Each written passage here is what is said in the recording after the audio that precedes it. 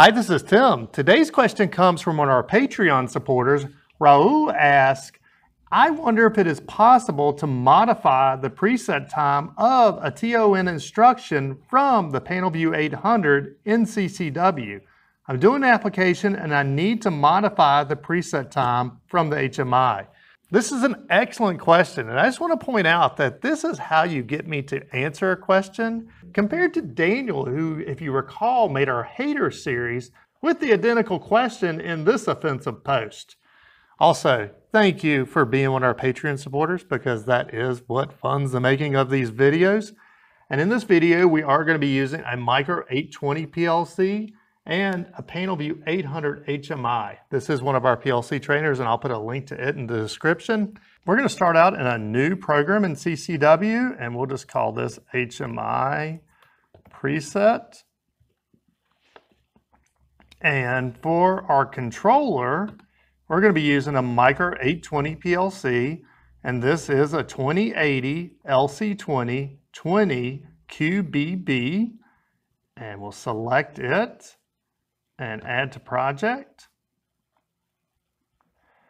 And whoops, I forgot to add the HMI, but now we can go right over here on our left pane and click Add Device to Project to bring that dialog back up. And we're going to go to Graphics Terminals, and we're going to select a Panelview 800, and we have a 2711R-T7T. We're going to select it and add to project. And let's start with a basic start-stop circuit in our PLC. So let's right-click, Programs, Add Ladder Diagram, and let's bring down a direct contact, examine if closed. And I have our green button wired to input 4 and our red button to input 5.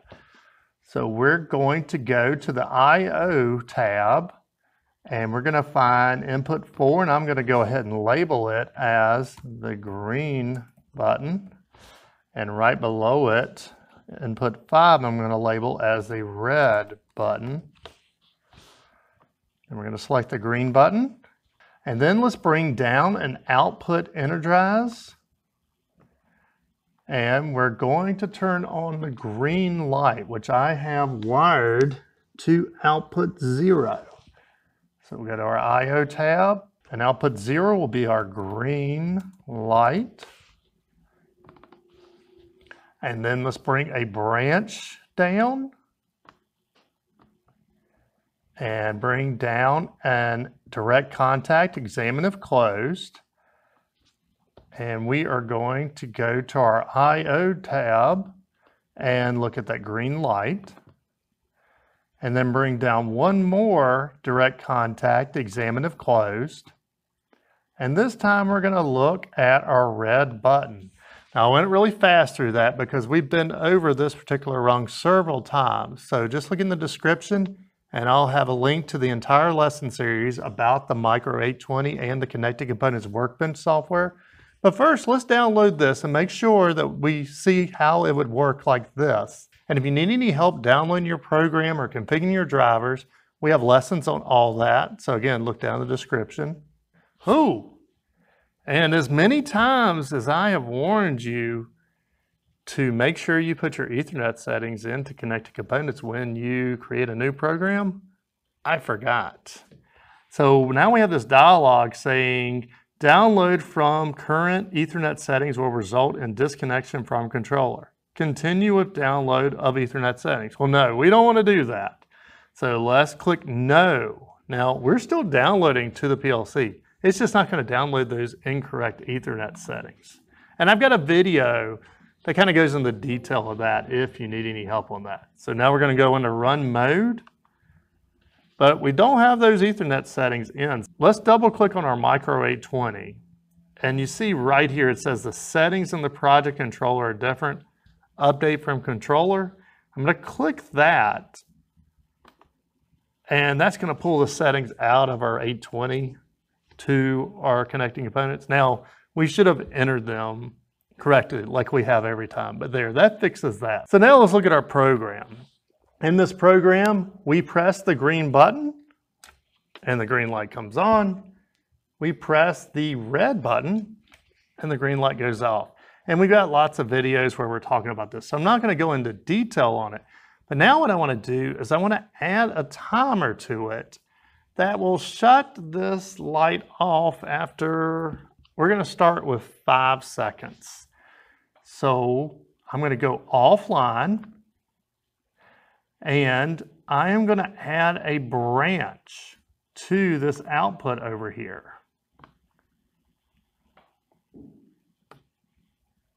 Bring our output instruction into it. And then we're going to go to our timer tab and we're going to bring down a TON instruction. And this TON has a PT and an ET. The PT is the preset time and the ET is the elapsed time, which in Studio 5000 and RS Logix 500 was the ACC or accumulated time. So our preset, we want to be 5 seconds. A really great feature, which we've been over in previous videos, that I still say is an awesome improvement if you need a static preset, is instead of having to figure out, well, I know 5 seconds is easy, but in RS Logix 500, we'd have a time base and we'd have to figure out if the time base was 0.01, then we'd need 500 units and all this stuff. In Connected Components, we can actually type 5 seconds. All we do is T number 5S, and that's going to be a 5-second timer. Now what I'm going to do is I'm going to go back to our Favorites tab, and let's bring down a reverse contact examine open. And then every time you add a timer, it comes up with a default, like right now it's TON_1, which probably in a later video we should talk about how you can rename and make things a little tidier. But for this one, we're just going to click on TON_1 and we're going to select the Q bit, which is the done bit in Studio 5000 and RS Logix 500. So now let's put this program into our PLC just to make sure we understand what's going on.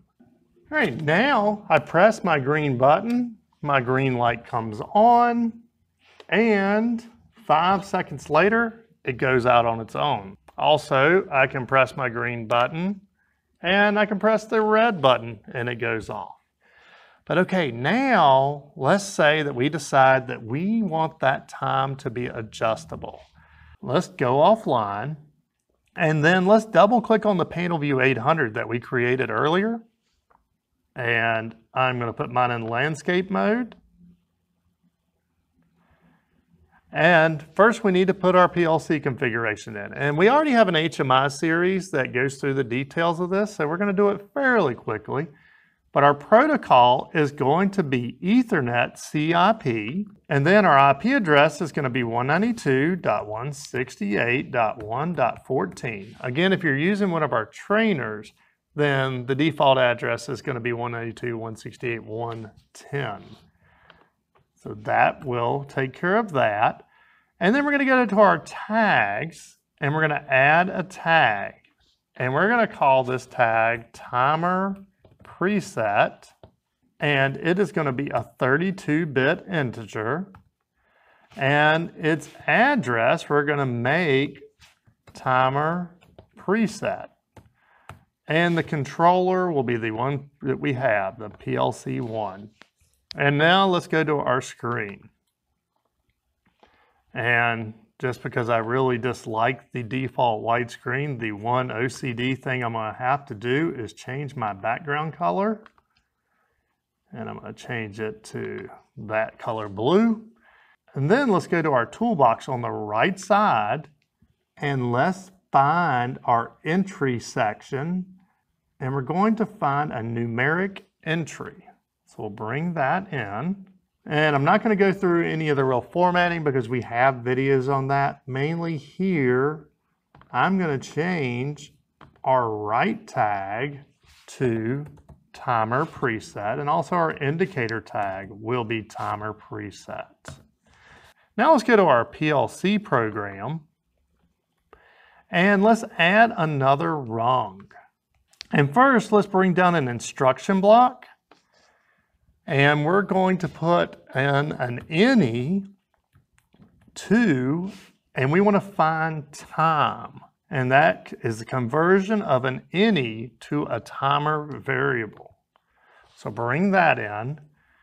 And then for our source, let's go to global variables. And we want to create one called timer preset. And that is a dent. Bring that in. And then we want to create a second variable, and it will be, let's call it timer preset TON, just because I can't think of anything real original really fast. And its data type is going to be a time. Now, we're going to take that same timer preset TON and we're going to replace this T number 5S up here. So timer preset TON. I just thought about it. I want to change the data type of this timer preset. So in our PLC program, let's go to that tag. And instead of being a dent, let's make it a reel, because if it's a dent, I can only put 2 seconds in or 3 seconds in, but as a reel, I could put 2.5. So I think that makes for a more versatile HMI example. Also in our HMI tags, we'll need to change that also. From a 32-bit integer, let's make it a reel. Let's go ahead and download this program. Now it's not perfect yet. We still have one more thing to do, but I want to make sure we understand exactly what is going on here. So go ahead and download your programs. And if you need any help downloading your HMI program, also we have a whole lesson series on it. Okay, so I'm back online and we can see that our preset time is at 0. And right now our timer preset is at 0. So let's put a value in so we can see what this any to time does. So I'm going to put a value of 500 in here. And now we can see that our timer preset tag is 500. And also we have 500 milliseconds. So the any to time is going to take whatever value that you put into it and turn it into milliseconds. But let's say we don't want milliseconds. First I entered it as 5 seconds. Let's talk about the math to do that. Let's go offline. And then milliseconds are going to be seconds times 1,000. Let's just go to our instruction block, bring it down, and we're going to do a multiply. I1 is going to be timer preset, and I2 is going to be 1,000. Now this is important. Because I wanted to be able to put decimals in, I need to specify decimal on this 1,000. If I just put 1,000 and enter, it will take whatever is in the timer preset, do the math, and it won't account for that decimal place. But if I put 1,000.0, then it will account for it. And that may be worth its own video. And now we need to store it somewhere. And I'm just going to store it in a tag called timer preset MS. Now at this point, we are still a real number. So leave that as a real. So bring that down. And then let's change the input of our any to time to that timer preset MS. So let's download that. So now our timer preset is still at 500. Now our preset in milliseconds is 500,000. And by the time we do our any to time, and this again, I just think they have done an excellent job of scaling this, is instead of it saying 500,000 whatevers, is we can see that it's 8 minutes and 20 seconds. And if we do the math on that, well, let's just throw a calculator up here real quick. We have 500 divided by 60. So we know we have 8 whole minutes there. Well, 8 times 60 is going to be 480. And yeah, 500 minus 480 is 20. So there you go, 8 minutes and 20 seconds. And that's just really readable. Now that's a little bit longer than I want to wait in this video. So I'm going to change my preset back to 5. And now we can see our preset is 5. And if I hit the green button, our green light comes on. And 5 seconds later, our green light goes out. Now, let's take it a step further. While we're here, let's say that we wanted it in minutes. So to get from minutes to seconds, we'll need to multiply whatever value we enter by 60. So like if we put 1 minute in, it'll end up with a value of 60 for seconds. And then we'll also need to multiply that by 1,000 to get it to milliseconds. So whatever value we enter, we want to multiply by 60,000. So let's go offline and let's change this multiplier here to 60,000.0. And let's download that. Okay, so now our 5 ends up being right here. It says 5 minutes. Again, I really have grown so fond of this timer data type because it does the math for you to figure out exactly what it is. Now, I don't want to wait 5 minutes in this video. So let's make our preset 0.1. Uh-oh. Okay, I have a small problem with my numeric entry, and you're probably going to run into it also.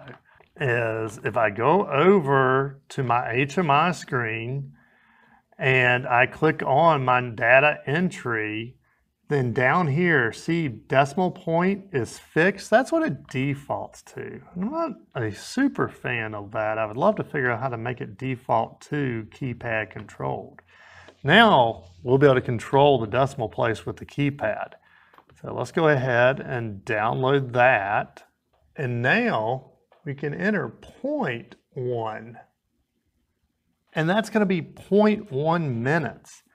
And we could see that our math going through here, that's going to be 6 seconds.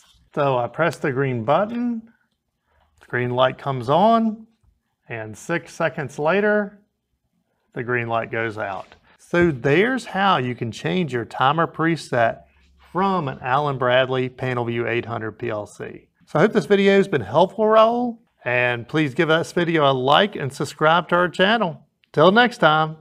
Hi, this is Tim. And this is Amber of TW Controls. We run the automation store. Hey, thanks for finding our channel. Here's a playlist with some similar videos. And YouTube thinks you'll like this video. Please like our video and subscribe to our channel. And if our videos have helped you make some money and you're not using our products, please consider supporting us on Patreon. Till next time. See ya!